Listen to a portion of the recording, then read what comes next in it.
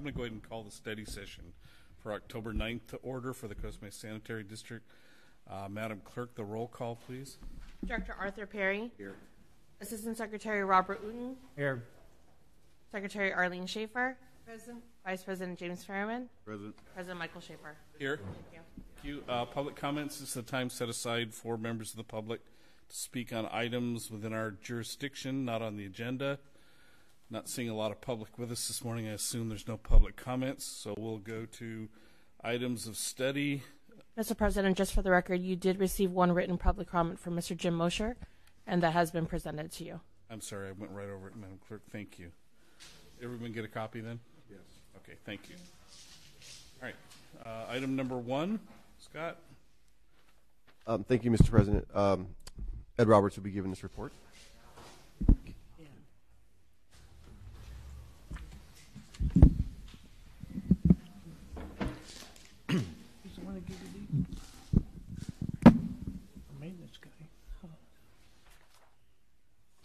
Good morning, President Schaefer and members of the Sanitary District Board. Ed Roberts, your District Code Enforcement Officer. I'll be presenting the September 2018 Code Enforcement Officer Report and a summary of my activity for the month of September. During the month of September, I initiated 5 proactive scavenging investigations. None of these were complaint-driven. These were all proactive. For the benefit of the Board, there is a map at the end of the presentation packet that delineates the areas that I was in conducting these scavenging investigations. These were primarily concentrated in the north and south end, with none located in the east end of town. I had 2 in the Pepper Tree Royal Palm area and 3 concentrated around the Harbor and Victoria Harbor and Baker corridor area. Nothing of note. Most of the folks that I interacted with were cooperative. No interaction with them that went negative. Does anybody have any questions regarding the scavenging? Sir? Ask the same question. Are there repeat offenders or are these new people? No, sir. All first contact people. All first contacts. How are we doing on the alleys? Have you know, I have a particular interest in one alley, of course, but some of the other alleys, I've noticed on my alley a couple of people riding bikes with big bags and stuff, so I'm assuming they're going to. Are you noticing anything in I do, sir. If you'll notice consistently over probably the course of the last year, we've had a lot of activity in that Pepper Tree Lane area. That's for the benefit of the Board. That alley runs west of Harbor Boulevard and parallels Harbor Boulevard, and it's bordered by, I imagine, Baker and Adams would be the best way to describe it. There's a concentration of multifamily apartment units located directly west of that alley, and that's why you probably have the proliferation of the scavenging activity there. Not to make a generalization, but that area has a lot of recyclable material going in and out of those cans. You see a lot of beer bottles, beer cans, that kind of stuff originating from those multifamily units, and the folks are going to go where the scavenging material is located. Most people, I wouldn't know how to characterize it any better than there's a higher likelihood of activity being reported in the single-family area as opposed to the multifamily homes that you see there. There's many places to hide, tuck in, because there's a mix of multifamily and businesses that are out there where they can tuck in behind abandoned businesses, that kind of stuff. And I'm sure you had the one report on Pepper Tree Lane, which is probably spillover from some of the folks going up and down the alleys, I would guess. Yes, sir. The short end of the alley between Baker going north, they just concreted the whole thing, so making it a lot easier for people to get through there. Yes, sir. And just based off of my experience, it's a lot easier. Transient individuals tend to shy away from public view. So rather than be out on Harbor Boulevard, where there's a higher likelihood of interaction, contact with law enforcement, they'll frequent the alley more as a secondary highway, a route around being highly visible on the main corridors. So that's normally, and my job is obviously go where the activity is going to be. So I'll sit there in that alley for a while, and odds are we'll spot one sooner or later. I had a comment on the maps. I love the part that you put on when the pickup is, on what day. In other words, it gives us a chance when we're riding around to see that if the trash cans are out, hey, this is the Tuesday that they're picked up and that kind of thing, because it's hard to remember. Oh, well, thank you for the feedback, ma'am. We'll continue doing that. Yeah. So question, on the Pepper Tree Alley. Yes, sir. Is that all commercial? You have a series of the car dealerships. Say, for example. Talk about the dumpster. Are they all dumpsters? Or are they all? No, sir. It's actually a mixture. You have a fairly even mixture. We actually have a pretty high amount of CMSD-owned trash carts in that alleyway there, and you will probably, I would say it'd be a ratio of 80 to 20% CMSD carts as opposed to actual dumpster facilities. It was interesting a while back. Was asked by a resident who owned one of those multifamily, and I guess they get an option, don't they, Scott, on whether they want to go to a bin or carts. Those 4-family. Well, the new developments do. The new developments they prefer the carts because I think they believe it's going to keep the value of the property up. So that's what we're seeing a lot on the infill developments is they want the carts. What this resident had come to me about was the fact that the city made them all build enclosures for their. I thought it was just for the big bins, but it's for cans and everything. The city made those apartments enclose everything. Yeah, now that I think they're seeing most of the developers, they want the carts instead of they want the carts instead of the 3-bin bins. So they're making adjustments where they have to enclose those carts because there's really nowhere other place to put them. Yeah. They can't even put them. You can't put them in their side yard in the garage. There's just no room, so they're accommodating them. Yes, Wendy always made it clear to the city at the Development Review Committee that new residential developments were required to use our service unless we gave them an exemption. So, and one of the things is when they go to bins, it is the enclosure that is very hard to find a place for. Yeah. So. Definitely. Anything else for Ed this morning? Good job. Well, thank you. Thank you. My pleasure. Good work. Thank you. Any other questions from the board at all? I'll take my leave. Have a great one. Bye-bye. You too. Let's go to organics then, Scott. Yeah, thank you, Mr. President. Actually, if you don't mind, item 2 and 3 we can do together. These are just standard reports. Happy to answer any questions you may have. Questions on organics or the solid waste diversion report? Organics went down a couple hundred from the previous month. But it falls along the line of the previous month in September. Back to alleys. I had mentioned, I think it maybe the agenda review. It was on the east side last week. It was their trash pickup day, and the CR&R truck was going down an alley off of Orange Avenue, kind of west of 19th Street, I think. There's an alley in that area. There isn't a lot of room for the truck to get it. The guy that was in the truck, the CR&R guy that was in the truck, had to actually get out of the truck to move the carts. He was so tight. It's like he had to pull up to a little open area and push the carts up and then dump them. Did they use a smaller truck? No, it was the regular size. We don't use the small trucks in our area, do we? I think CNR could if they want to, but they don't see no need to. I just think from a safety standpoint and a practicality standpoint, having that guy have to get out and move carts and then move them back, and it completely blocked the alley. So I don't know what the alternative is. The alternative is to put it in front of the street, but that's the alternative. But the residents are going to go for that. Aren't going to do yeah, that. right. So yeah. What happens with the fire engines? Wow. I mean, think of the hazard that is. That trash truck would have to get out of there quickly, yeah.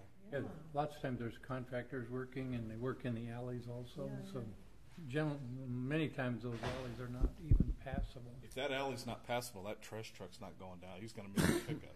Yeah. So, anyway, it's something we ought to just keep in mind, I guess. Okay. Do we get something delivered to us when the council's going to approve something or? Yes. Oh, okay, so we have the opportunity to check it out. Yes, they have to get, before it goes to the planning commission, they get a will serve letter from us for wastewater and solid waste. Okay, so that we could comment then? Yes, Okay. yes. Didn't some of the recent developments, though, lack facility or an enclosure? They went ahead and developed it without our approval. Wasn't that? Didn't that happen? I'm not aware of that. This is like a couple years ago, I think. We instituted a plan where we made them have a trash collection plan, and all the big developments didn't want to have an enclosure in their project. So even the big developments, over 100 units, they're using our service too, and it's really crammed in, but it does work. But as far as somebody doing something, there were a couple of developments that were using rainbow carts, if that's the one you're referring to, Director Ferryman. Yeah. So we gave them notice and they switched to our service. That's not. I think that's the existing development. I think you're talking about new development, though, right? That. I was talking about new development. Yeah, that was an existing development that we found. It's been around for a long time. They were using Rainbow services, and we told them to cease and desist, and CNR took over. As far as new development goes, I can't remember. You might be right, but I can't recall which one it was. We may have caught them along the way and turned them around, but there was something to that effect. I just don't. Yeah, I just don't recall. It's the one on Baker Street, wasn't it? The complex on Baker Street that was using Rainbow. Yeah, but again, that's been going on for years, right? So this, I mean, what Vice President Fairman's talking about is new development. When the Planning Commission approves the development, I think what Vice President Fairman's saying is that we didn't put our 2 cents in, and they just pushed it through. I have a question, Mike. Okay, I think those 3-story units on Placentia. Remember, we didn't know if the truck could make the turn, and they'd have to back out. Right. Did that get resolved at all? You know Again, what I'm talking about? yeah, I don't know. But that's one thing we do look at when we're looking at new developments, to making sure that we want to avoid the trucks backing up. We want to make sure there's a safe turnaround, so we do relay that to them. Those back up. The ones on Placentia are back. I've had to stop while they back up. See, that's not right. That's Well, the city has made it impossible for them to put their carts out on the street, so that forces the big trucks to go on site, and they do have to back up. Sometimes they back up onto the complex, depending on which side the carts are on. What about that complex, those houses that were built next to Wahoo's, across the street from Wahoo's on Placentia and Center? Can we get in there with a truck? You know what I'm talking about? Yes, we just go straight in and back out. Yeah, they can get in. It's just the Yeah, backing back out's out. the issue. And so, again, it's our recommendation, but ultimately the city's going to approve what they want to approve. Who attends those meetings for us now? The city meetings? As far as the development goes, Bao go to those meetings. Our engineering technician. Does he speak up? And Yeah. Oh, yeah. Questions? All right, let's move to item 4, stock election of officers. Thank you, Mr. President. Noelani Middenway is going to be giving this report.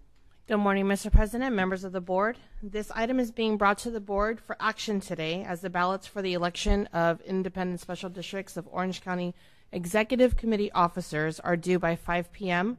on October 23rd, which precedes the board's regular meeting of October 25th. The nomination period for the ISDOC Executive Committee officers closed on September 18th, where only one candidate was nominated and therefore deemed selected for the following seats. Our very own Secretary Arlene Schaefer is now the ISDOC second vice president. Mary Eileen Matthias from Irvine Ranch Water is now the third vice president, and Joan Finnegan from Municipal Water District of Orange County is the treasurer. At this time, I ask that the board discuss and cast your vote for either Sandra Jacobs or Michael Posey for the seat of ISDOC president, and consider Lucille Kring or Mark Monin for the seat of ISDOC first vice president. Question. What happened to secretary? There were no nominations for the position of secretary. Right, so that's right. I'm on that board. I guess I should have known that. We have a problem. So we'll have to appoint. Okay. Correct. So you're looking. Are we looking to make a decision this morning then? Yes. You guys have a nomination? I will simply recommend for the office of president. Sandra Jacobs has been very involved in ISDOC. I unfortunately don't even know Mr. Posey. I do. Okay, I don't remember seeing him at it. I assume it's Michael Oh, Michael. Posey for president. He's in Huntington Beach, isn't he? Yeah, but I don't remember him ever attending an ISDOC meeting. So I seconded. I haven't moved yet. I moved Sandra Jacobs as president of ISDOC. Second. Now I will second it. Any discussion on that? I think she's a good candidate from the meetings I attended. All those in favor? Aye. Opposed? Then we will vote for Sandra Jacobs for president. She's currently serving as first vice president as well. So. First vice president, Mark Monin is the incumbent. Responsibility of second, he's the incumbent as second vice president, I'm sorry. And the responsibility of second vice president is to recruit new members and membership, and he's done a pretty good job of bringing people in. Lucille Kring, Alan, you may know, obviously you know her, but anybody else have any thoughts? I'd like to move for Mark to be first vice president. Do we ask for comments from Alan about this person? Sure. She's a long-term Anaheim council member, and That's all I know. serves on Vector Control District. It's interesting that, and just as having been in ISDOC involved for the last several years, we've never even heard from Vector Control. Yeah. They don't. We really don't get any input, and now all of a sudden we have two people that want to be on our board. Is that some indication they want to be more involved, or is there some other motivation there? It seemed to be kind of a spontaneous nomination at a meeting. Is that right?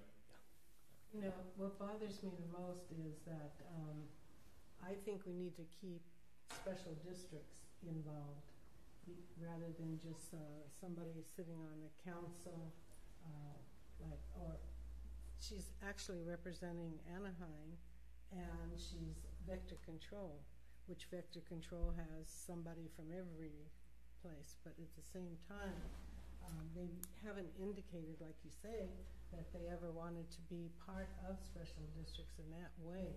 But I personally think that Yeah, they are a special district, but their involvement with ISDOC has been limited.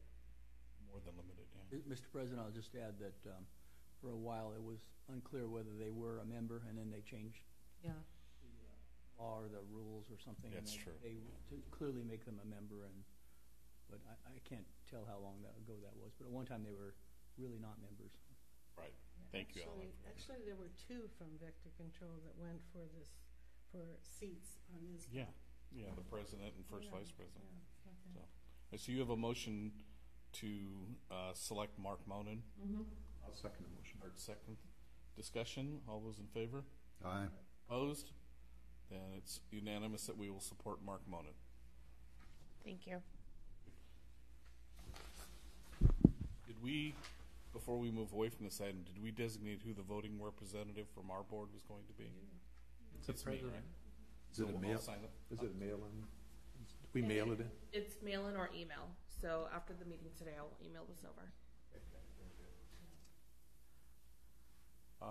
Legislative update? Thank you, Mr. President. Gina Tirano will be giving this report. Yeah. All right. Good morning, members of the board. Item number 5 is your quarterly legislative update. Governor Brown had a deadline to sign or veto any bills passed by the legislature by September 30th. So attached to the staff report is a list of notable bills that were either chaptered or bills that died during the legislative session. Among the bills that were chaptered and will go into effect next year, there are a few that I wanted to point out. So starting with a few solid waste related bills, we have AB 1884, which is going to prohibit restaurants from serving or providing single-use plastic straws to customers unless the straw is requested by a customer. And then we have SB 212, which places a responsibility on pharmaceutical and sharps manufacturers to help address the proper and safe disposal of their products. And so this bill is going to require them to take part in stewardship programs that will establish a minimum number of collection sites within each county. And the number of collection sites is going to depend on the population size of each county. And then we have a bill that CSDA had sponsored and they were instrumental in getting passed, and that was SB 929. This requires all independent special districts to maintain a website, and it offers an exemption in case the requirement creates a hardship for the special district. There are also a number of bills this year that seek to address the issue of sexual harassment, including AB 2770, which allows a former employer to share whether or not a potential hire has been the subject of complaints of sexual harassment with an employer that is conducting a background investigation. And then there's also SB 820, which prevents confidentiality agreements from being included in settlements for claims of sexual assault, sexual harassment, or discrimination based on sex, unless it's requested by the victim. And then lastly, SB 1343 establishes a minimum sexual harassment training requirement for supervisors, which would be 2 hours, and employees, which would be 1 hour per year. My report also includes some notable bills that did not pass, which include AB 2065, which would have required special districts to offer a right of first refusal to affordable housing developers, school agencies, and park agencies before putting their land out to lease. CSDA did lead the efforts to oppose this bill, and we talked to Senator Morlock and Assemblyman Harper about this bill during legislative days this year. And then lastly, AB 2890 and SB 831 were both bills that sought to eliminate sewer connection fees for accessory dwelling units or granny flats, and both of these bills did fail in the legislature. So the bills that were chaptered are going to go into effect January 1st, 2019. We may see some bills similar to those that failed come back in the next session, so I'm going to keep an eye on those and report to you with those next year. That concludes my report. Happy to answer any questions. You know, the one sexual harassment one that allows SB 820? Yes. That's going to get, don't you think that'll get challenged by the equal employment? Somebody's going to challenge that one, I think. I mean, basically, if I'm looking at a prospective employee, I'm going to now be allowed to ask the former employer, is there any sexual harassment charges? That just, Alan, what do you think? Is that going to get challenged? Some part of what you're mentioning about looking at employment records would be subject to those arguments of privacy. But as far as settlement agreements go, generally settlement agreements are public when a public agency enters into them. So I don't know if this is specifically related to public agencies or not, but they're already public unless hardly any circumstances in which a government settling a case would not be a public settlement. Question, Scott, would you ask that question of a future employee? If he's been sexual harassment claims been filed, I'd have to advise our attorney if I could. I can't answer that question. Just curiosity. Yeah. I mean, you can ask on a job application if you've ever been convicted of a crime. It's after they're made. It's after they're made the job's available to them. I cannot do it prior to offering the person the job. Once you offer the job, then you can do the background check. But it's a little change of procedures. How does that work if you offer them the job, then you look into it? Yeah, so, well. Contingent offer. Yeah. Contingent offer. Yeah. And a background check. It probably is a good way to go, probably, if you have the legal authority to do it. Don't Cassidy Whitmore and find out what they say. It's interesting how the law is changing. It's going both directions. They took away the right to say, I want to see access to your Facebook. They made that a privacy issue now, so you can't ask for that. That was usually what the police chief wanted to see was, let me see your Facebook, what you've got posted on there, and they said you can't do that anymore. So they protected that. On the other hand, with the Me Too movement and all of what's going on, they're going the other way on those kinds of issues. Is that just a California law or national? California law. California law. Well, it'll be interesting to see now that we have a new Supreme Court justice, and no matter which side of the aisle you're on or what that's going to become an issue that's going to eventually hit the Supreme Court about how statute of limitations and how long can you come up with this. So I think it'll change. I think there'll be some discussion that'll get all the way to the Supreme Court, personally. But it is a different time. Okay, Gina, thank you very much. Good report. Item 6. Yeah, thank you, Mr. President. So Rob Hamerson will give this report. It's a very good staff report. When he's concluded, I do like to say a few words as well when he's done. So I will turn over to Rob to begin the report. Thank you. Thank you. I'm going to stand up there. It's a little bit easier.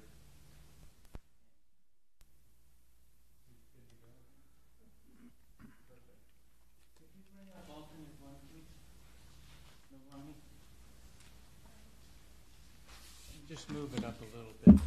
So this is our project to reconstruct the President Pump Station, and we went out to bid with these plans right here, and the bids came in high, but let's just run through it real quickly. What we have here. Can you? I'm sorry, I think the file's okay. too big. Okay, so this is an emergency storage vault, which that makes the project get expensive. And what this means is that this is what gives us time, meaning you want 2 hours, if the power goes out and the station goes down, do you want 2 hours of, you can do whatever you want and it'll just keep filling up? That's what this is. And we built one of those at the Irvine Pump Station as well. And those make the cost go high. So that's emergency storage vault. This is the wastewater will come in. We had to realign the sewer coming in so that we had to put this on this side because there's wires above this side. So 1 manhole, 2 manhole, 3 new sewer manholes, an emergency storage vault. Then the water comes to this manhole from this direction and this direction. Comes into, we call that the collection manhole, the manhole right outside the station. So then the wastewater flows into the wet well where it is pumped. And we have a wet well, which is underground, a valve vault, which is underground. This is a meter vault to have a meter that helps the boys. And then the pressure sewer main, otherwise known as force main, comes out this side and goes, and it connects to, this is project 317 right here, where we did almost a mile's worth of force main. So this engineer's estimate was $1.45 million. The low bid was $1.95 million. That's $500,000. And so we basically, based on discussion with Scott and Alan, we think the best idea is to reject the bids because it came in so far above budget. So in the recommendations for the report at the board meeting, the first item will be a recommendation to reject the bids. And Alan may want to work up some language or something if there's special language that needs to occur. So basically, we went back to the drawing board, and we're providing 3 alternatives. This is alternative 1. This is the one we went out to bid with. And the low bidder is a great contractor for the district, and he even said that if it goes out to bid, I'm going to bid $2.2 million, not $1.95. So for the rest of this study, we now call this the $2.2 million design. And if you use this design, we are short in money of $802,000. So we have $2 million already. We split that funding between 2 years. So $1 million 1 year, second million, $2 million. We would need another $800,000. That's a lot. And when you consider that we were about to have a potential fine from the water board like $360,000, and then we also have we have another SSO that we just had at Eldon Station. We'll probably pay $30,000 or $40,000 for that. So that's like having $400,000 in bills that we have to pay soon, and this is another $800,000. So that's a lot of money. So that's one of the reasons we're discussing all this rather than making a straight-out recommendation. So this was alternative one, and we brought 2 other alternatives for you to discuss. And I like all 3, so I like them all. If you have questions, jump in there. Any question's a good question. Can you move this one up too a little? Before you go too far? Sure. On that first rejection? Yes? First one? Don't you have to have findings for that? I mean, you can't just say you're rejecting because the bid was high. Actually, you can, but you'd probably say because it's outside of budget or something like that. But you don't have to have any reason whatsoever to reject. Oh, really? Right. We have it written into the specifications that we can. Director? How much difference is there in detention time with the new wet well and the old wet well? Good question. We have not designed, this is alternative 2. We haven't done all the design on it, but we were thinking about this early on. This would get us down to $1.45 million. This is the existing station right here. And on exhibit, or alternate 1, we're removing that because it's in the way of what we want to do here, and it is an existing structure that we don't have plans for, only one we don't, so we don't know how thick the concrete walls are, how much rebar's in there, whether it's good or not. We don't know. But we do know that the other concrete structures that made up pump stations in the district were very well designed, really strong, lots of steel, good thought, and engineering. So we do believe that it's a viable alternative to reuse this, and we would use it as our emergency storage vault. And so we have some of the same components. We have our emergency storage vault. The sewer line, you can see on this alternative, we're not relocating it. This is its alignment, and this line will be under the bottom of that. So this is anybody want to get their phone? Me. Okay. Thank you. So this is the new wet well, and we would use a prefabricated flight polyurethane tube with a 10-foot diameter inside another casing, stand it up on its top, and drill that right in there. And then this would be the valve vault. So we have the same components, which are a emergency storage vault, wet well, valve vault, force main out, and away we go. And we would remove everything in here. And this is the existing force main today. And now it used to go here to there and up that away. Now it doesn't go over there. It goes over here, and then it goes that way. That's our brand new force main. So that is alternative 2, this would certainly be back down towards 1.45 million. I should have said before that alternative one did have a permanently mounted standby diesel generator right here. So that would be, we could have that in on this design or not have it in. It's just what do you want, what do you don't want. And so now we have alternative 3. That's Rob, before you go on, may I ask a question? Of course. What's the difference in the capacity of the emergency reservoir between the two? Okay. I forgot to get to that. Thank you. The first one is really is a lot. We are going down 10 more feet deep in the first design than we are here. So this is more like even though we're putting emergency storage vault, this would be closer to like an hour rather than beyond 2. And this would be an hour in the middle of the night.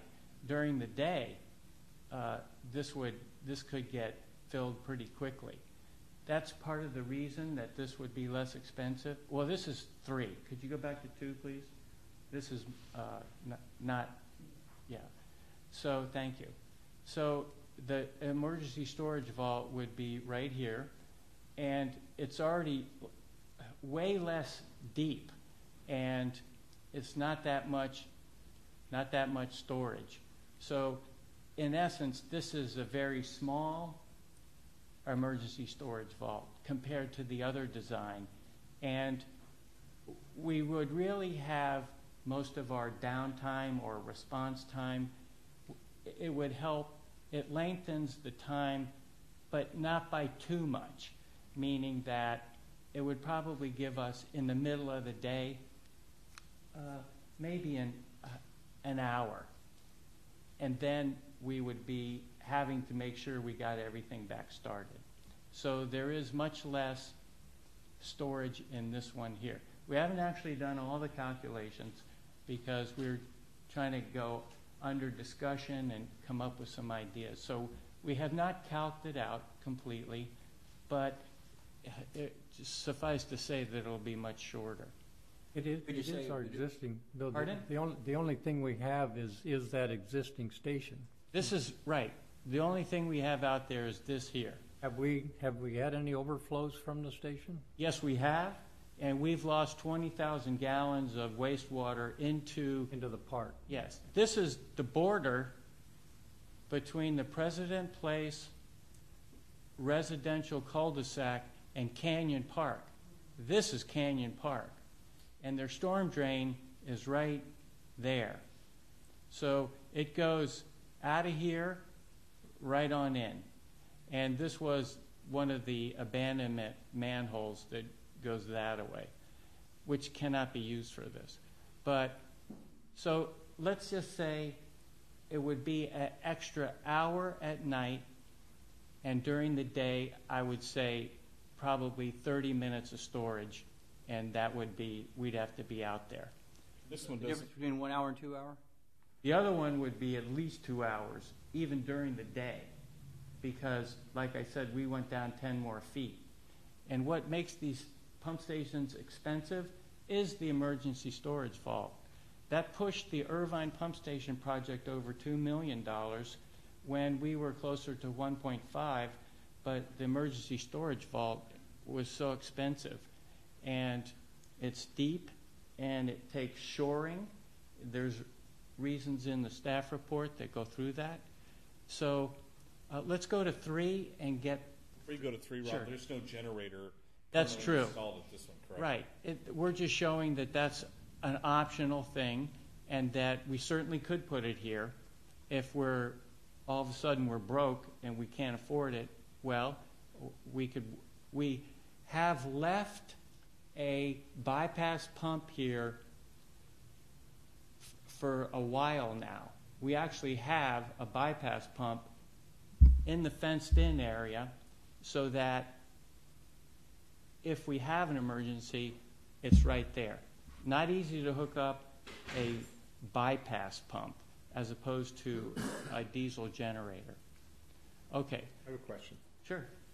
If we did put a generator in there, would it kick on automatically with the power Yes. going off? Fully automatic.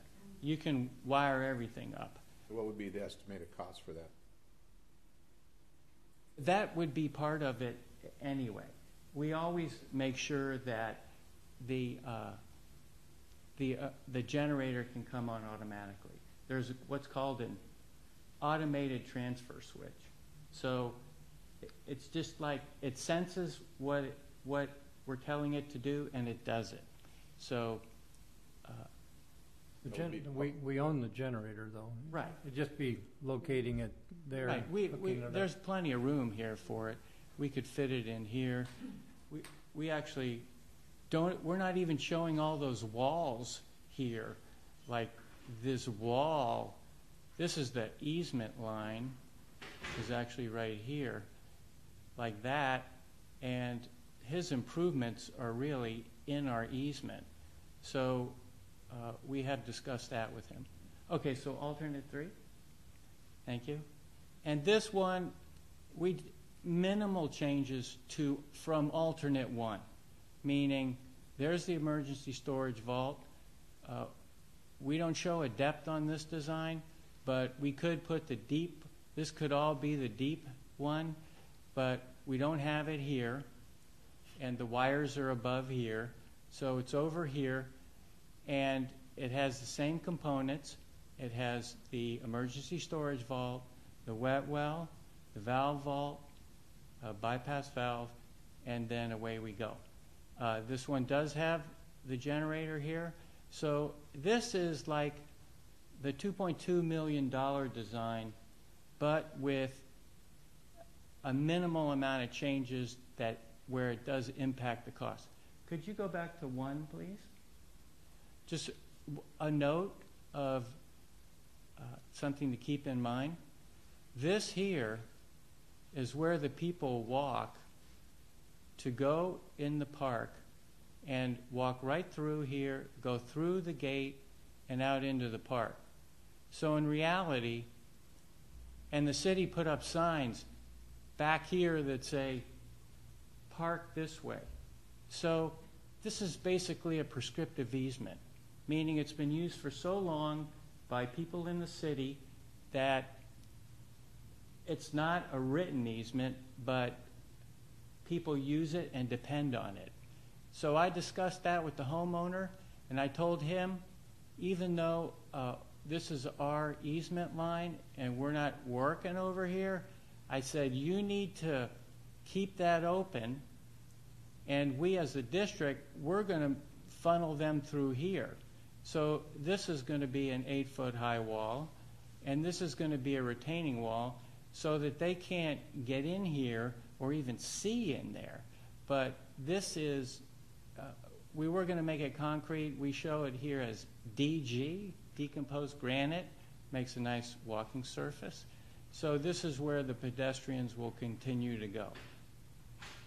So, and that, we will do that on all of the designs. We can't not do that. Otherwise, they could take us to court and they'd win. So basically, this design's probably closer to a little under $2 million. So that's a quick run through on all 3 alternatives. And you also have, I did some budget calculations are in there. Mark can attest to that it is $800,000 more, $802, and that the difference between 1 and 2 is really $850,000, because alternate 2, you don't have to do any transfer of money. There's already money in there because of the lower construction cost to redesign to get to alternative 2. So that is why we're in front of the board, is because this an important decision, has financial implications, and we have solidly low sewer rates. And this is a major design here. So I think that's worth discussing. And I'm happy to answer questions at this point, or I can go through some more details that are in there. Hadn't we thought about the existing President Pump Station Force Main being used as an alternative in the future? The second force main, yes. We have not taken it, we're not using it, but we didn't remove it or cut it up or do anything. We left it so that we could possibly use it in the future. It would take a lot of rehabilitation because it's very long and it has a lot of turns and things. But that's kind of what our policy has been during all the new force mains, is not, if we have to remove the one to make room for the new one, we do it. But we're also trying to save the old one and maybe at some point in time rehabilitate all those so that we do have two force mains. It would have to be rehabilitated in order. Yes. I mean, it's presently usable. Yes, but we decided that we weren't even going to use it as the bypass line for this design. This design, though, there's 120 working days, which is like 6 months. So it's not just expensive, it's time consuming. And that's because this is access to get in here. And this would be one of the first things they have to build. And you can see that when they're building that, they can't, how are they going to get in here? This is actually flush with the ground.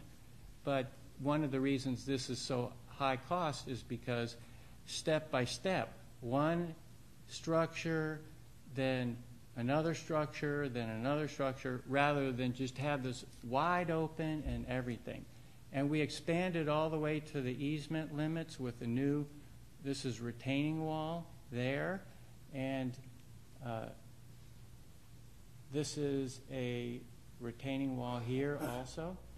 So that's, and actually there's wall all the way around. So that added to the cost too. When with this alternative, you'd have to have it looks like the new pump station is built on top of the old pump station. The old pump station would be removed. It sits right here, and it would be removed from the ground. When you removed it, how would the sewage that shows up there be pumped? That's our bypass operation. Okay. And we would probably build this manhole first of all, and then we would have this line coming in, and then we rebuild this, and then bypass out of there and couple right here, and away we go. Do you have preliminary engineers' estimates on these three alternatives? We do know that, as they said, that as GCI said that they would bid $2.2 million for this design, and I talked to them about alternative 2, and yes, that could be down around 1.5. I talked to a contractor about it. We have not put an engineer's estimate to alternate 2, nor have we, as I mentioned earlier, we have not completely fleshed out all the details of exactly how much emergency storage time we have in alternatives 2 and 3. Alternative 3, we didn't show any depths because that's one of the factors that drives the cost up. In your budget calculations, you have a bid, an estimate for 1 and 2, but there's no estimate for 3. Right, and that's because we haven't had the time. We have to go back and discuss a few things with the contractors. Their bids were all the way up to $2.7 million. And what we're trying to do here is, if you would like to make a list of questions that we come back and answer those questions, we can do that too. We can make a list like exactly how much storage time is there in alternatives 1, 2, and 3. And those kinds of things, and get a better estimate for alternatives 2 and 3. We can do that. Just need direction at this point. Mr. President. In terms of the President Pump Station, can you give me an idea of how much, not how much, but where does the sewer come from that goes to this pump station? The Freedom Homes. So almost all the Freedom Homes. Yes, the ones like President Place, National. So basically up to 19th Street? Right. Okay. Over to how far east? Like, Essentia? yes. Okay, so then that, as we look at the alternative, the west side of Costa Mesa seems to be the area that developers are clamoring to do something with. That's true. They've run out of the east side. Yeah. So from a crystal ball standpoint, when we consider these three the alternatives you presented, how much future impact from future development is going to affect? I'd love to have 2 hours of time, but is an hour sufficient? Is an hour going to be sufficient for the future? Is this, if we take the least expensive alternative, is that going to accommodate what's going to happen in the future? Very good question. When you have, like the Freedom Homes, what can you do? Can you put, I believe you could put up a granny unit. I don't think anyone's big enough to be able to add an extra unit, meaning one, build an extra one. What I'm looking at more is the Placentia corridor. We've already seen these monolithic things being put up, and they're already starting to tear down more of the industrial. If you go right next to Mesa Water, the old Scenic Paint Company, all of that's being torn out right now. Well, what's going in there? Are they going to put 5 more of those big buildings? And right, that's what I'm looking at. That's a good point. I can next time bring a map of the service area, and we can take a good look at that. Mr. President, if I may, thank you, Rob. That's a very good presentation. Alternative 1 is what we call the Cadillac version. That's the version that staff prefers. Rob has met with staff numerous times to say, okay, what is it that you want? And this is what Rob and staff came up with, and this is the Cadillac version. I do believe the storage vault is necessary. As Rob said, the park's adjacent to the station. There's also an open storm drain channel near there that our last SSO, the storm drain, got into, but we prevented the SSO going into the waterways. So, obviously the additional $800,000, as Rob said, yes, it is a lot of money. That's why my recommendation is to still reject the bids, approve alternative 1, but direct staff to budget the $800,000 in next year's budget. I don't believe we should allocate the funds this year, even though we could find it. And I'll have Mark talk more about this, but keep in mind, Rob mentioned about the SSO we had earlier this year. It's going to cost us $30,000 in fines. We spend over $150,000 alone just responding cleaning to that. Okay, we're spending another $50,000 on a couple of investigations. Add that to $800,000. There's $1 million we didn't plan on budgeting. We didn't plan on spending. So my recommendation, I think we go with the alternative 1. This is the best option we have for us. I think because of the storage tank, it's well designed. It's the best option for it's for the community. Unfortunately, we just underestimated it. We made a mistake. We underestimated it. It is what it is. So now we know what the true value is, $2.2 million. Let's reject the bids, direct staff to budget at $800,000 in next year's budget, and we can go out to bid in July of next year. I have a question. Can you extend the bid time? No, we can't. You can't do that. No, it's illegal. We can't do that. Why reject the bids and go out to bid if you know it's going to go up $200,000 or $400, whatever the number is? You're going to get, what you're saying is you want the same design and you reject the bids, and you know there's going to be more. Is that Yeah, it is what it is. We underestimated the project, and so the fact is, I'm not quibbling about underestimating the project. You just said you want this design. The funds are there. They're in the asset management. The $5 million that we approved in the asset management fund is already there. It's more than $500,000. It's more than $5 million, and that's what the fund was there for. Was to take care of going up and down. Sometimes we have more than $5 million. Sometimes we have less. But did you just say you want to reject the bids and go out the bid, knowing that this is going to go up? Director Uden? Yeah. The low bidder, GCI, Yeah. doesn't like his bid. He thinks it's too low. He went back, he told me that he underestimated the shoring, and that even though he bid 1.95, Yeah. he would say, I could do it for 2.2, but 1.95. So he'd want out of the bid. Right. He actually does. He wants out of it because. Well, I would too if I were him. Right. Knowing what he knows now. I guess I would too. The next bidder is $400,000 higher than him. And he's indicated, and I'm not sure, I think we're getting on a slippery slope here if we're saying, oh, we're going to reject it. We know it's going to be more. Are we favoring that guy in the next bidding process, or are we still going to be open about everything? Well, I believe that the other bidders would take a second shot at it because we wouldn't be changing anything. We could just use the plans as they are, and now they could say, okay, so we get it. And because when we had the mandatory pre-bid, a lot of people were saying, you sure you don't want to add another $1 million to the engineer's estimate? So this is also tight spaces. If you go out there, there's hardly any room.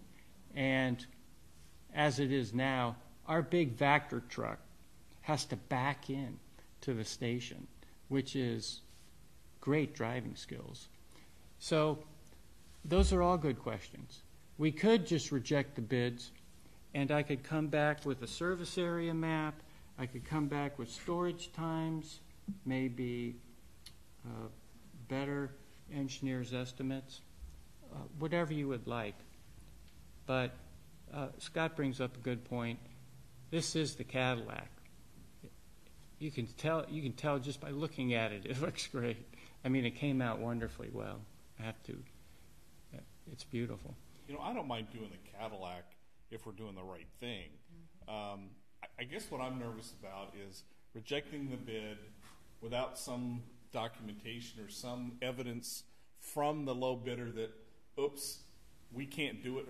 I would like some reassurance or something, some documentation from GCI saying, even though we bid 1.95, we're telling you right now we're not going to be able to do it for that. To me, that would make me feel a lot better knowing that he's confirmed that he can't. I keep saying he, and that they can't do it for that. Mr. President, can I weigh in legally on this matter? Because there's a lot of legal questions out there. And in answer to your question directly, the right to hold the bids open is the contractor's right. So he doesn't have to hold the bids. If he's willing to hold the bids, we could award to him and continue it on. But if we did reject the bids, we couldn't favor anybody or say only one bidder or anything like that. Everybody bids again. It's a clean slate again. So hopefully that's the those are the two answers you needed. I just don't want the public to have a perception that, we're just going to close it and let him get more money. It just doesn't look. That's what Mosher says. He would be. I didn't read Yes, that. and the first thing says why. This is why I think it's important to have a finding. Well, to me, the finding is GCI coming back and saying, look, even though we bid 1.95, we're telling you right now we can't. I believe He would be happy to write that letter. I guess that would. And if he put in the bid and he didn't try and get out of the bid legally, like he made a mistake under the law, a mistake, not just I put a bad bid in. He's obligated to do the bid for that. Now, we'll have to sit on him to make sure he doesn't try and make it up in change orders, but we have to do that with every contractor. That's what I was thinking. I mean, couldn't we just say to him, hey, sorry, we said 1.95, go for it. But we're going to get eaten up with change orders that'll get close to the 800,000, I'm sure. Yes, it would be, it would not be a good situation. And he would be more than happy to write that letter. I've discussed that with him as well. Is that okay for us to do, Alan? Can we get... What would the letter accomplish? It would tell me that his bid was not good. Withdraw his bid, basically. He'll withdraw his bid. Basically withdrawing the bid, I guess. If given the chance, would he withdraw his bid? Kind of. Well, the issue is, can he legally withdraw his bid or not? And if he can't, he has to do it for the price. That's what bidding's all about. Correct. There is a, I don't know if he'd be willing to say he made a mistake, but there is a provision in the... Right. You have, within so many days, you have to say, I made a mistake in the math, and here it is, I can show you on the bid Right. sheet. But it's a real short time limit. And I think that's probably gone by now. So it's not, you're in the catbird seat in terms of if you want to go forward with it, you can get it for that price and then just rely on your people to sit on him and make sure he does the job for that. But if you're not comfortable because of finances going forward with it now, then, as Scott and everybody said, you have to go over to the next fiscal year and find the money. It would not be a pleasant situation trying to force him to build when he knows that. I think that's how I agree.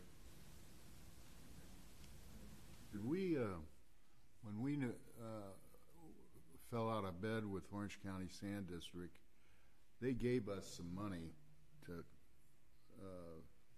compensate us for, Yes. for some of that.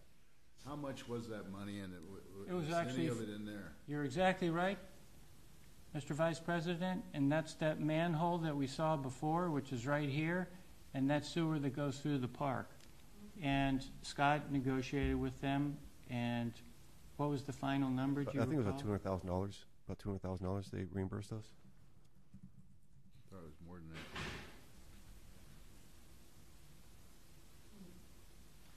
And one last item is if he gets out of the bid, says, I can't do it, I made a mistake, and he didn't have the legal grounds, then he forfeits his bid bond, which is 10% of the price of the job, goes to the district. So you made some money then.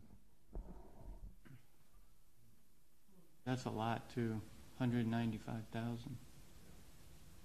On what basis are we, refresh me, on what basis are we rejecting the bid? If that's your recommendation is to reject the bid, what's the rationale that we have for rejecting the bid? We don't have the money in the budget. We have 1.95 million, right? No, wait, we're still. because your original estimate was 1.4. Right, we need we need $802,000 more dollars to fund alternative one. Well, that's what but really we're only looking at a $500,000 difference. Well, do you want to turn to the budget calculations, Nolani? No, if the original estimate was 1.5 and he's coming in at 1.9. Yeah, 1.9 to 2.2 is not 800,000. You do what Alan's saying and hold him to his bid. We're only short by we're short by $500,000. You gotta probably add another 20% to that. You gotta put 10% contingent, 10% for admin costs, inspection costs. Right here. I understand that part of it, Scott, but it doesn't say that on the report. Right. If you go down, You have 10% contingency. Yeah. yeah, we have go all the way down, all the way. All the way. There you go. Budget calculations.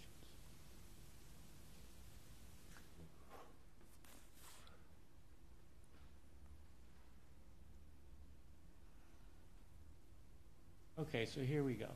So, item 1. So, original budget, $2 million. That's our design fee that we have spent. And that included surveyors, civil engineers, electrical engineers, structural engineers, soils engineers, et cetera, the whole ball of wax. And then, so that comes off of that. We've spent probably $1,000, $2,000 on blueprinting. We reserved this to make a sole source purchase of the pumps we want. The board approved that in a board meeting. So if you start with that, this is what we really have to work with. Okay? That's what we have to work with. There's your 2.2 low bid, 10%. Why is it not 1.9 low bid? Pardon? Why is it not 1.9 low bid? Isn't that what the bid came in at? This is if we put it back out to bid. Yeah, but why are we talking about that? Because assuming that we go back out to bid. Yeah, I thought the president was asking about what if we were to find the money and award the bid. So he's saying it's $500,000. Yeah, we need Right. 500,000. Well, I'm showing it's not 500,000. I'm showing it's 800,000. No, I understand what he's doing here. I'm just showing you that this, this is how we structure our bids. That we take the low bid, 10%, 10%, and all of this minus that equals that in the negative. If we hold GCI to this bid, it'll be an additional 500,000. If we hold. Forget about this part. Go back to the numbers under your analysis on the staff report. Right. We're looking at a difference of 500,000, which is justification for us to reject the bid, right? Okay. I like Bob's idea. Let's go for it. Take it out of the funds we have available. Well, before, I suggest you ask was District only- Treasurer comment on that, where we get the money, if you want to go that direction. That was only my evaluation of the economics. I'm not sure that I'm sold on that first alternative. And we're just looking for board direction on how to work it up for a real agenda item where we actually make these decisions. This is we're just having a discussion right here. This isn't for action tonight. Right. I think alternative one is risky. One of the riskiest things we did at Orange County Sand District was try to pump out of a manhole for 6 months. The pumps clog, and and I think the staff report said that this is the new standard. We only have one emergency storage vault in the districts, I believe, and it didn't serve us quite right, in the past. Minor modifications it could have, but. Mr. Davis, where do you stand in all of this? I can show you the numbers. We've got $5 million in I asset understand, management. Bob. I'm with Art. I think what you're talking about is what we need to do, but I think Mark needs to weigh in on this. I think that regardless of whether you opt to accept the bids or reject, and if this is the scenario that it turns out, bottom line is you're short, whether it be $500,000 to $800,000. If we were to move forward on that now, the only source of funds to be able to go get that would be to tap into your asset management fund to do that. That would still require us. We would still come back next year and ask for all that money back in next year's budget. I don't believe that it's just too much of a large dollar amount to piecemeal things together. That it's a size of a project that should be budgeted, included in the budget process. If there's no imminent need that between now and July that this happens, I would recommend support what Scott had suggested, that it wait until the budget process happens. If there's an absolute imminent need to do it now, then we would tap into we would seek your approval to transfer funds from the asset management fund. You're recommending we reject the bids? Well, don't they? That's what Scott said. We need to reject the bids and rebid it based on the calculations that we're seeing, right? In my audit experience in auditing construction projects, I do think you're going to be change ordered to death, and I think it will go way above the $2.2 million once the person starts tapping into the ability to get change orders approved. And we should reject the bids. We're not going to take that action today. No, but when come back and actually. So at the board meeting at the end of the month. Need some direction. What do you want us to do? I think we should reject the bids and then get some more firm estimates on the detention times and the engineer's estimate on each of the two alternative projects. Without that information, it's hard to make a decision. Correct. Yeah. What does everybody else think? Well, what assurance do we have if we reject this and they come back, they could come in higher than they did this time, couldn't they? Right, but the guys who were a little bit higher might be able to figure out a way for them to get lower too. So, I mean, they're all looking at a second chance. So Right. Do you want to go up the staff report till you get Everyone, to the bids? everyone will get another chance to bid on it. Okay. So you all right with that, Jim? As long as we're okay right now for 6 months. I mean, Yeah, then it's going to take another year to get. I think, There are the you know, bids right there. If we go back to what Mark said, is there an imminent need for this project to go forward now, or is July budgeting? I guess we really don't know until something happens. I think we're okay. Yeah, we did replace the force main pipe. I think that was more of a priority. That was a well priority. But that's said. done, so that's good. So I waiting another 7 to 8 months on this project, it's not going to kill us. I think we'll be fine. Agreed. Does that bypass pump we have there now, does that kick on automatically? No, it has to be hooked up. That's what kind of worries me a little bit, you know. But we do have a generator there. I know, but does that kick on automatically? Yeah, it does. Okay, as long as that kicks on automatically. Okay, so we can store a generator there? Isn't there one there right now? It's on the trailer. That's true. I guess the bypass pump isn't there anymore. They put the generator there instead. But how long, if it happens during the day, we can probably handle it within an hour, but what about at night? Well, night the flows are way down. As long as the generator kicks in, we're fine. Yeah. But we have to get the generator over there. No, it's there right now. Is it there right it's now? there right now. Yeah. Let's go way And it's down. hooked up okay? If it is, yeah. Can you double check on that just to make sure? I mean, not right now, but is that would ease my feelings a little bit. It's already there, ready to go. Okay, unless there's other comments, do you have direction then, Scott, on what's going to happen? I'd like to see alternative 2 come back with a permanent generator. That's a good idea too. The idea was, I'll confirm it, the generator there right now, I think we talked with Rob, is on a trailer. If we just remove that generator from the trailer, boom, it's a permanent one now. That's all we got to do. We don't have to buy a new one. Okay. So that's what we're looking into. Okay. You talking about immediately? Okay. That sounds good. All right, Jim? All right. Feel better about it? All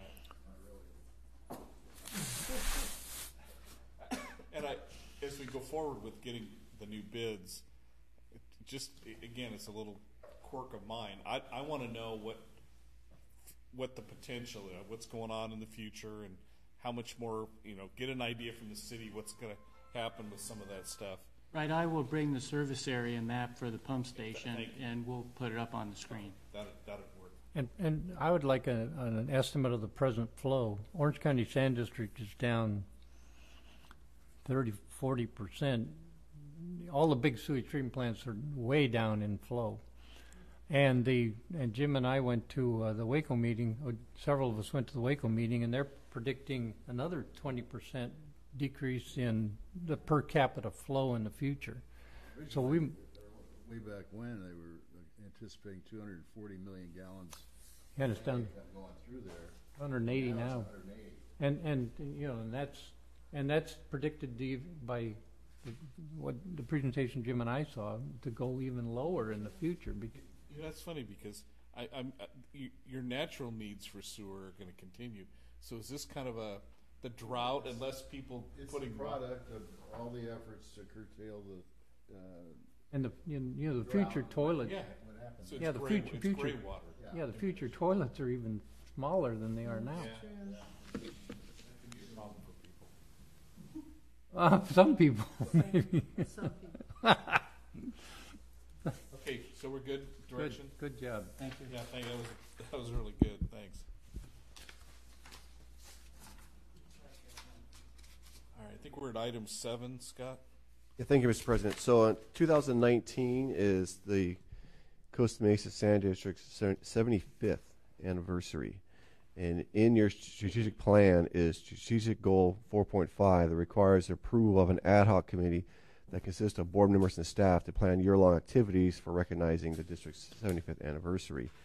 You might recall in 2013, the board established an ad hoc committee to plan activities for the 70th anniversary. and that was Director Perry and President Schaefer served on that ad hoc committee. Staff is recommending another ad hoc committee be formed. With two differences though from the 2013 committee. One is that we're also recommending the Citizens Advisory Committee appoint 2 members. So they're meeting tomorrow night. If you approve an ad hoc committee today, we'll go to the committee tomorrow night and ask for 2 appointments from their committee as well. So there'll be 2 members from the board, 2 members from the CAC and staff. And then the other difference is District Council believes that the ad hoc committee does have to comply with the Brown Act. So we would have to post our meetings to the public. So that we didn't do that last time, but this time we'll do it. Why? It's just an ad hoc committee with 2 members. Why? There were some recent case laws I think Council Burns cited. What happens if we just had 2 board members? We're still looking into that, but that was Okay. that was my preliminary conclusion. Was that it used to be that ad hocs were not subject to the Brown Act, but it seemed like there was a case out there that we were troubled by. But that's not a final answer. But that is what I told Scott. It's nothing wrong. It's to be on the safe side. Nothing wrong to have something in the public to share in the public what we're planning on. So nothing wrong. There's no issues with that. So the action we need to take is give you direction on going forward with an ad hoc committee, poll the CAC to see if they want to participate, and then establish this ad hoc at the board meeting. Is that right? Yes, we can do that. If you give direction you want to establish an ad hoc committee, we'll go to the CAC and ask for 2 appointments, and then we'll come back on the October meeting and you appoint 2 board members. When would the ad hoc meet? Would it meet in the mornings? It's really up to the committee. We'll have to establish That's that. what I'm saying, but if you go to them and they can't make it in the mornings because they work and they can only come at night, I would rather have them in the mornings. Yeah, Because we're busy with other things. I agree. And I think we need to make that clear with the members from the CAC and knowing, I think they have enough people on that committee that could meet in the morning. So the board prefers ad hoc committee meetings to be in the morning, or Before, like from 8 till noon, somewhere around there. I'm just looking at myself. Because in the afternoons I have other things going. okay. We'll relay that to the committee. And they won't meet on Thursday, right? Just kidding. I'm just kidding. Is this a year-long deal that we do things periodically? Yes, that was the plan. Yes, the idea. Yes. And would that start in January, or as early as January? Yeah, we can. If the board approves the committee in October, we can start meeting in November, December, and start planning as soon as we can. With other ideas you want. Yeah. Are you going to establish a criteria? In other words, by doing that, then automatically they can say, I can't be on it because it's in the morning and I work. Yeah, I think Well, we need to that's why I find threw out. that out. Criteria. That's why I threw that out, because some people probably have, most of those guys probably have jobs. Well, I think the board members, the first criteria should be past experience with But this type of committee action. Should we also include the fact that the ad hoc, the board members appointed, should be no younger than 75? I think I'm the only one. No, I may be the only one excluded. definitely younger. You took the words right out of my mouth. I was looking down that way. Right, so then that's a good direction. Yep. Thank you. Right, anything else? So what do you want from us? I think I got direction. You want to establish an ad hoc committee, so I'm going to go to the CAC, see if they want to appoint 2 members, and we'll come back in October board meeting requesting 2 appointments from this board member, from this board. And when would you come back to this? In The October meeting, October 25th? October 25th. I'm not going to be here that night, so. Okay, I guess you'll be appointed then, because you're not here. You'll be appointed. That falls into the expertise, but I did it for 40 years. Yeah, you're good, special ed. Okay, before we go to closed session, I'm going to do the closing items. Is that okay if we do item E, oral communications and director comments? Anybody have any comments, Bob? Well, there's a manhole on Sicily and Geisler that I think has the potential of, part of the asphalt and concrete coming up out of there and go into a wheel well. And I was sitting there watching it today, and or yesterday, I forget which, and it's scary to see those two little chunks of asphalt and concrete wiggle when people drive right over them. Yeah. When is that scheduled to be repaired? I believe that is, correct me if I'm wrong, Rob, don't we have a project right now for, I remember I shared this with Steve Cano, and he's going to put on a list. I just don't know when it's done. I'll double check on that. I think it's almost an emergency. I don't know why we would want to wait to put it on a contract. Is that what you're suggesting? We still have that capital project open, number 311, which is for surface repairs of manholes. Yeah. So that's why it was left open, because it's an ongoing type of thing. So It's been this way for several months. I would suggest if it's open, you enlist a contractor to fix it. we usually do that right away. Comments? All right, yeah. Are we still employing the two consultants that we had on board for the Auble and Whittingham? Yeah. Yes. Is there any reason why we still have them on? I don't get it. Yeah, there are actually the statement that President Shaver is going to be reading was prepared by them, so they do help us with our outreach. We do. They are meeting with elected officials throughout the county on LAFCO. So staff believes they're definitely worth the money, what they're doing. And we're paying them the same wage that we were before? No, we're paying them $5,000 a month. It used to be $10,000. We're not paying $5,000 a month. Okay, I have a statement. Is this going as a press release or just for here? It's a statement, and then we'll post it on social media on our website. Okay. This is regarding the ongoing investigation into vendor billing. As has been reported recently in several media sources, Costa Mesa Sanitary District is in the process of conducting a forensic financial audit and an investigation into potential overbilling by the district's contracted engineering firm. This investigation was initiated by our general manager after he instructed our finance division staff to review all inspection-related billings. This procedural and appropriate review revealed possible anomalies regarding billings submitted by an independent contractor who has been working with CMSD for nearly 40 years. Crow, formerly Crow Horwath LLP, a leading public accounting, audit, and consulting firm, was brought in immediately and is nearing completion of its forensic analysis of the matter. In addition, the district retained an outside law firm, Best and Krieger, to conduct interviews of all the parties involved in the matter and to review whether laws were broken or contracts breached. We anticipate this investigation will also be completed within the next several days. Any misuse of ratepayer dollars, whether intentional or mere oversight, would be a serious matter and would be treated as such. If it is ultimately determined that any level of fraud or malfeasance may have occurred, the district would pursue both legal recourse and restitution to the fullest extent of the law. No judgment has been made about the matter, and the district will await the results of the independent outside investigation.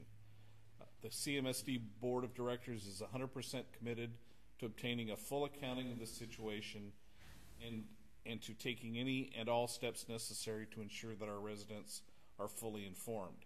As a district, we take our transparency pledge seriously, and our board will always demand that our staff makes this a priority. I don't need to read about the Costa Mesa. Okay? So that statement is entered into the record and will be posted. Or you're not going to release this to the press, though? Well, when we shoot it out, I know Luke Money is on our email, so he'll get it. Okay. Well, why can't we wait?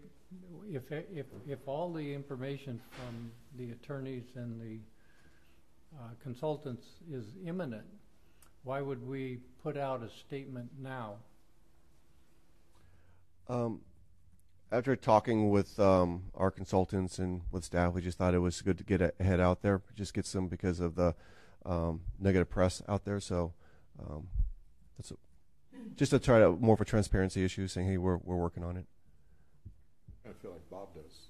Well, then I would like to have a chance to review the statement before it's published. Okay.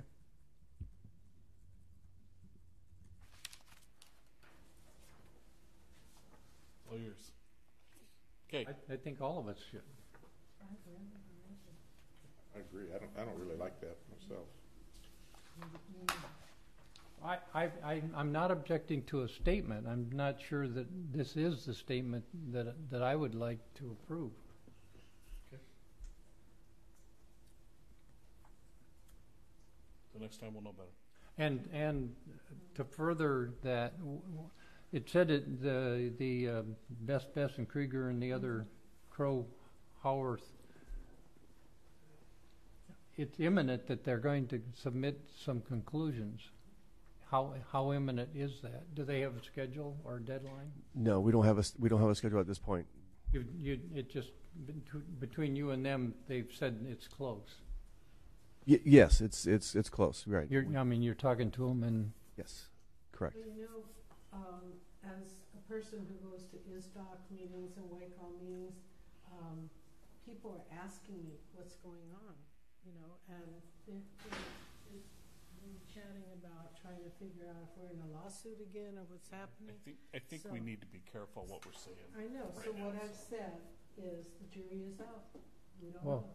the first paragraph is probably all I would think we need to do. It says, as has been reported recently in several media sources, Costa Mesa Sanitary District is in the process of conducting a forensic financial audit and an investigation into potential overbilling, and I would end it there. I mean, have we not published anything on the website? You know, not like I've been researching it every day, but you know, I would think you could. This hasn't gone out, right? No, it has not. I agree with Bob. Yeah, I do Keep too. it short and sweet. If that's not the district statement, then we should probably hold it up and have another discussion about it at another time. Yeah, the naysayers are going to be naysayers, irrespective of anything we do, whether it's positive or negative, or potentially positive or potentially negative. The same people are going to, try to get our ears. You know, they don't talk to me; they talk to Harley. I don't blame them. And those people are outside the city, most of them. Yeah. I mean, I could give. Mesa Water. I was going to say a bad word. That's not outside the city. I know, except for Mesa Water. Okay. And at this point, we're going to adjourn to closed session. Conference with legal counsel on anticipated litigation, significant exposure to litigation pursuant to paragraph 2 of subdivision D of section 54956.9. Okay. Okay, well then we're going to return to open session and report out of closed session that the board of directors has given myself, the president of the board, the responsibilities to look at the personnel investigation reports and make those decisions. Make any determinations. Okay. Anything else? We're adjourned.